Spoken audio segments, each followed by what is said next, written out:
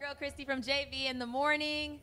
Trevor Simpson from Weekends Sporadically. And the Clubbers Commute. And Miss Kesha, Kesha. fresh off the stage. Hi. Wild Jam 2010. How was it? Like 15,000 people? Actually, it's more than that. Screaming, it was incredible. It was a fantasy fulfilled, I will have to say. It was really fun, really hot, really big. So you were up there, and I saw you had a whole band with you, and you played instruments, you beat drums. I mean, is that your normal act? Have you been doing that ever since you started? Well, yeah, I've been playing music since I was little, and I grew up in Nashville just playing like guitar and playing piano to write songs on, and then I started beating on drums like about a year ago. Oh. So now you are from Nashville, and of course, everyone knows right now there's some serious flooding. I saw a picture of the Grand Ole Opry, and I was like, oh my God, are you kidding me? It's like filled with water, but you actually stepped up to the plate, and you're planning a benefit concert. Yeah. Tell us more about what you're doing. Well, I'm from Nashville, and I have to say that it's one of the most incredible cities in the entire world. I want to go. I hear they have good barbecue. They have amazing barbecue and so much soul. It's my home still. Like, I moved to LA and then just moved right back. That's what's up. And I just, I have to say the city definitely made me who I am. So it was devastating to see the damage, and so I'm playing a benefit show on the 16th of June, and 100% is going to families and animals affected by the floods. That's what's up. So speaking of animals, anyone try and like throw blood on you or something crazy? Because you always have all these like dope hats, like oh, it's all pandas, fake, all kinds fake, of stuff always like fake. that. It's always Okay. fake fur. I never wear real fur, and if I'm ever wearing feathers, which I am, it's always recycled. Nice. Yeah, There you go. so I don't actually kill anybody or anything. Now, Trevor was telling me earlier that you snuck into the Bay Area. I can't believe I missed it.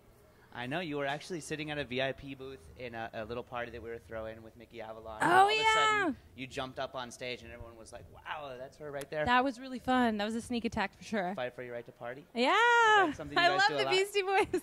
Well, I went on tour with Mickey before, and Dirt Nasty was somebody that he works with a lot. He's in my video for TikTok, so it's kind of all in the family. And I went to support, and then he just kind of called me out, so I had to get on stage. Well, it No. was a good show, a very big surprise for the Bay Area. It's but- fun. I'm mad I missed that. Please, no more sneak attacks. I'll give you my number. Just like, Christy, I'm going to be in town, and I can come, like, stalk you. Yeah, tw- deal. I I love Twittered it. You stalking. should have showed up. Yeah. Did you? Oh, no, I'm so scared. So speaking of videos, I just saw the video for Your Love Is My Drug. Oh, my God. It is one acid trip. You But think? cool. Oh, my loved gosh. it. Do you like it? I loved it. How did you come up with the concept? If you have not seen this video, it's crazy. They're in the desert. They're canoeing on sand. And then there's like, you turn into a fish. And Woo. like, it's craziness. What? And there's elephants. No Yeah, big there's deal. lots of elephants. Tell us more about your Okay, video. so this song was written about a psychotic relationship I was in. I wrote it quickly, and I knew, like, as I was writing it, I was like, I want the video to be like a total psychedelic trip, comparing like a love you have with somebody and like it kind of turning psychotic into It being happens. like an It does. addiction. So I wanted the video to just be like super psychedelic, and I'm a huge fan of the Beatles, and obviously Yellow Submarine was inspirational in just thinking about concepts for the video. So it's a mix of live action, and then it goes into animation. Yes, it does. Very cool. And I do turn into a mermaid, and I ride an elephant across the desert. And there's blacklight paint and pythons.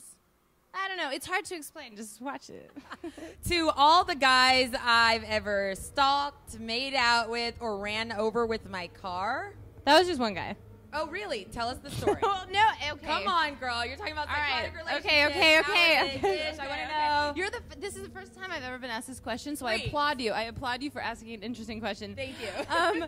Well, this one time I went to this dude's house. He's like, "Come over, having a pool party," and I get there and I'm like rolling in my Lincoln, like Tight. my caddy old school, and he's like, "Oh, I need a ride," and I was like, "You're like 30 and I'm like 17. You need a ride? Like, Wow. get a job." And then he's like, "No, like you have to give me a ride." So I had to sneak out through the garage, and I get in my car and I start driving, and I'm like, "Oh no, it's a dead end." So I turn my car around. He's standing in the middle of the street.